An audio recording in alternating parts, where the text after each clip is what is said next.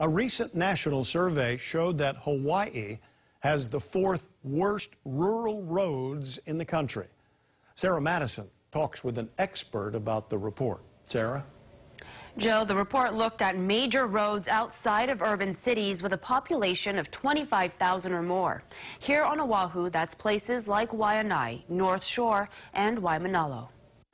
The report looks at all 4 counties as a whole and says 28% are in poor condition.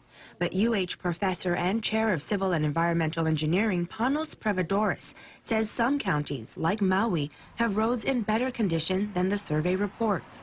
The report also adds that a desirable goal is to keep 75% of major roads in good condition.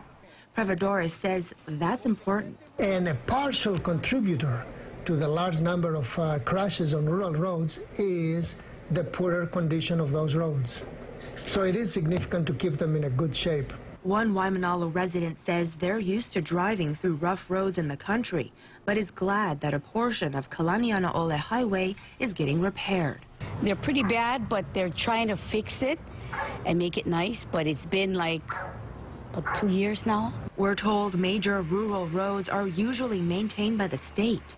We reached out, and the Transportation Department spokeswoman says that since 2016, 90% of the highway funds are dedicated to maintaining roads instead of building new ones. With that change, officials say they are making better use of the federal and state funds, and that has allowed the state to work on projects in rural communities.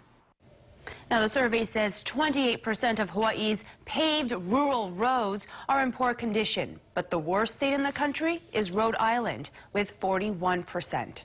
Joe?